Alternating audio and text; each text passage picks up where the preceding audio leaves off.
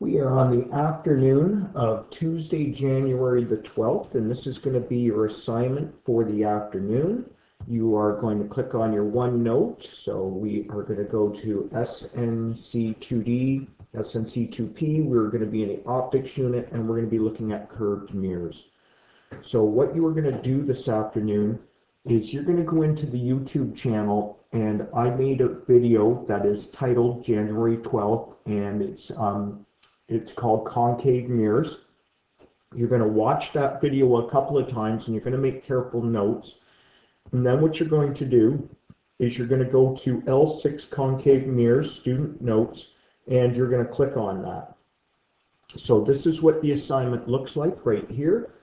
You are going to download this. You are going to do the activity. And then what you are going to do is you're going to take pictures of this and you're going to upload it into our activity section or our assignment section.